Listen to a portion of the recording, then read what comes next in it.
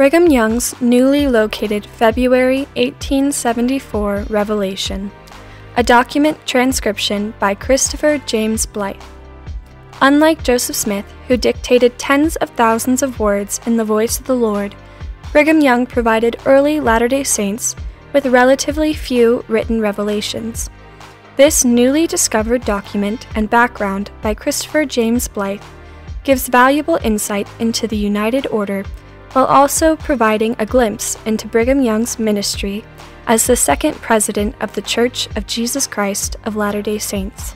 The reading of this document has been a clean text rendition, meaning that all deletions, insertions, and other emendations have been silently incorporated. For an expanded transcription that preserves the original spelling and stylization, see the document on byustudies.byu.edu.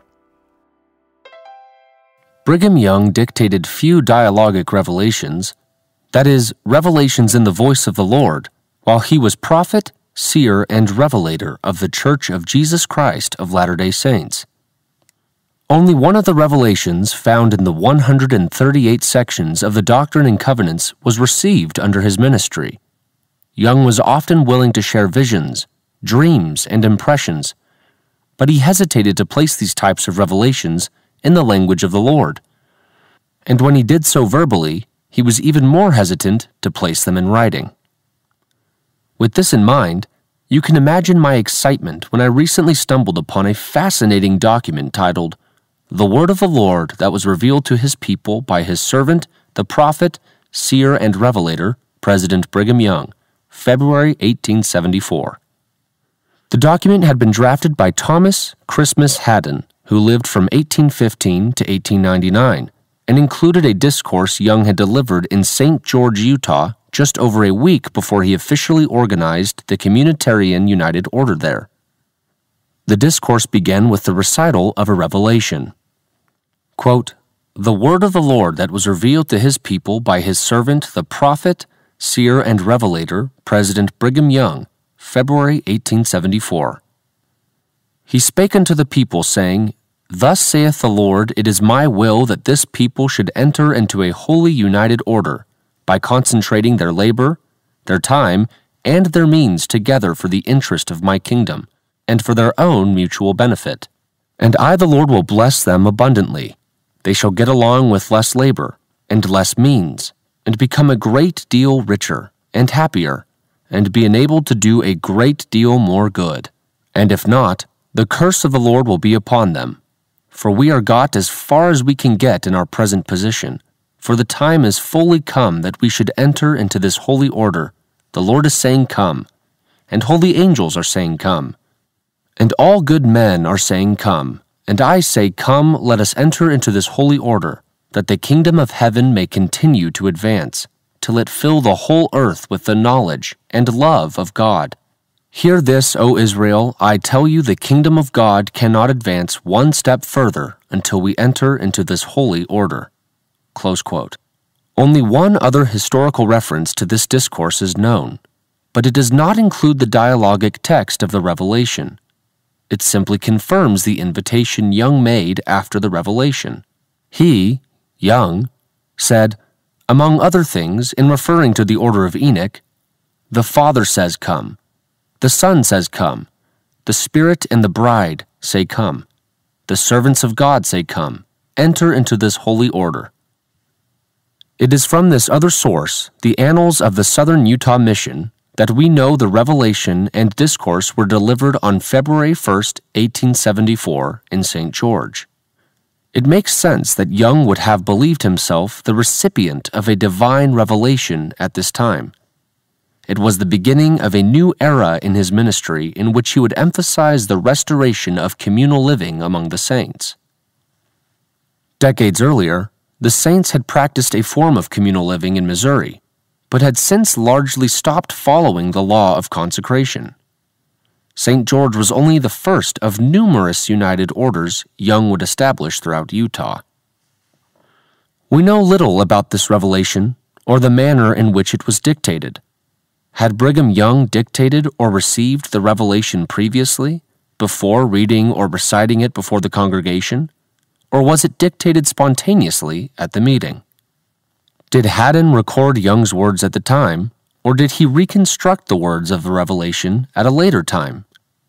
We can narrow the timing of when Haddon recorded this particular text to sometime between February 1875 and April 1877, 1 to 2 years after the revelation had been delivered, although he may have drawn on earlier, more contemporary notes. Even if Haddon's report of Young's words are verbatim, it is notable that Young did not himself distribute the revelation in a written form. It was not recorded in an official capacity, and there is no evidence that the revelation was intended to be canonized.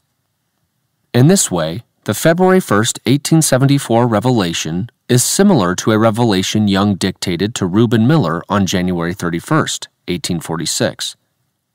By that time, Miller had come to believe James J. Strang was the successor of Joseph Smith, in part because James J. Strang had dictated a revelation he claimed to be from the Lord, while Brigham Young had not. In response, Young dictated a revelation of his own. Thus saith the Lord unto Reuben Miller through Brigham Young, that Strang is a wicked and corrupt man, and that his revelations are as false as he is. Therefore turn away from his folly. And never let it be said of Reuben Miller that he ever was led away and entangled by such nonsense. Like Reuben Miller, many Latter-day Saints were alarmed that Young recorded and presented so few new revelations to the saints. Meanwhile, other claimants to Joseph Smith's position as leader and prophet seemed to have no problems producing new revelations and new scripture. Joseph Smith had, after all, dictated an extensive body of revelations, and many expected revelations to continue coming through the church's new leader. Young frequently assured the saints that he was able to write revelations, but gave two principal reasons for why he did not do so. First, he argued that the saints had not lived up to the revelations that Joseph Smith had already revealed. In April 1852, Young stated, quote, "It has been observed that the people want revelation. This is revelation, and were it written, it would then be written revelation, as truly as the revelations which are contained in the book of Doctrine and Covenants. I could give you revelation about going to California, for I know the mind of the Lord upon this matter. I could give you revelation upon the subject of paying your tithing and building a temple to the name of the Lord, for the light is in me. I could put these revelations as straight to the line of truth in writing as any revelation you ever read. I could write the mind of the Lord, and you could put it in your pockets. But before we desire more written revelation, let us fulfill the revelations that are already written, and which we have scarcely begun to fulfill." Close quote.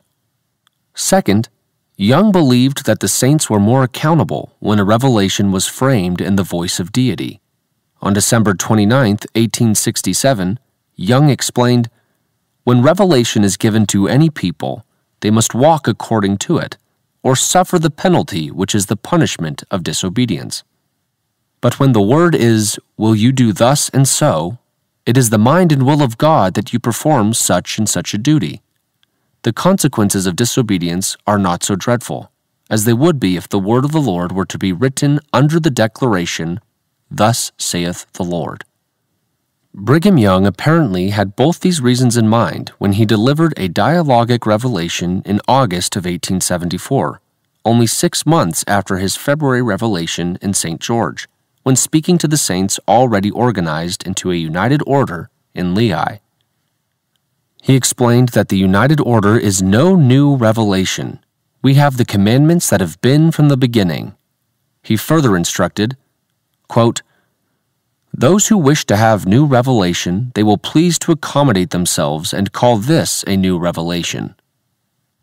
On this occasion I will not repeat anything particular in respect to the language of revelation, further than to say, 'Thus saith the Lord unto my servant Brigham, call ye upon the inhabitants of Zion, to organize themselves in the order of Enoch, in the new and everlasting covenant, according to the order of heaven, for the furtherance of my kingdom upon the earth, for the perfecting of the saints, for the salvation of the living and the dead. You can accommodate yourselves by calling this a new revelation, if you choose. It is no new revelation, but it is the express word and will of God to this people." Close quote.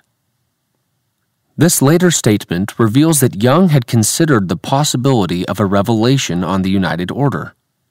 But unlike the February meeting in which he delivered the other revelation on the United Order, it seems that on this occasion, Young thought better of forming the charge to live the United Order as a revelation to the people.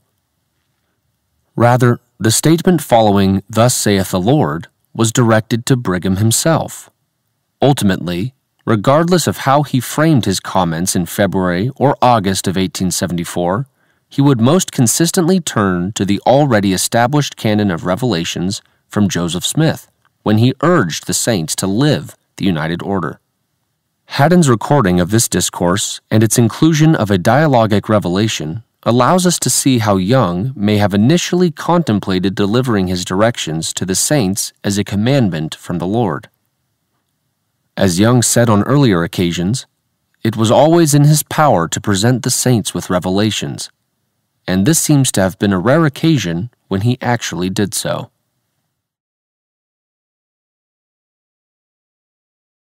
About the author, Christopher James Blythe is a research associate at the Neal A. Maxwell Institute for Religious Scholarship at Brigham Young University.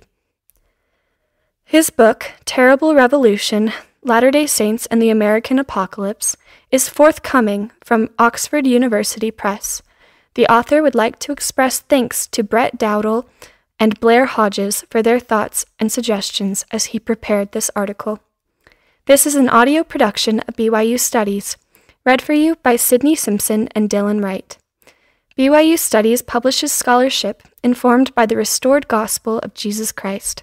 For more information and access to articles, essays, and more, visit byustudies.byu.edu.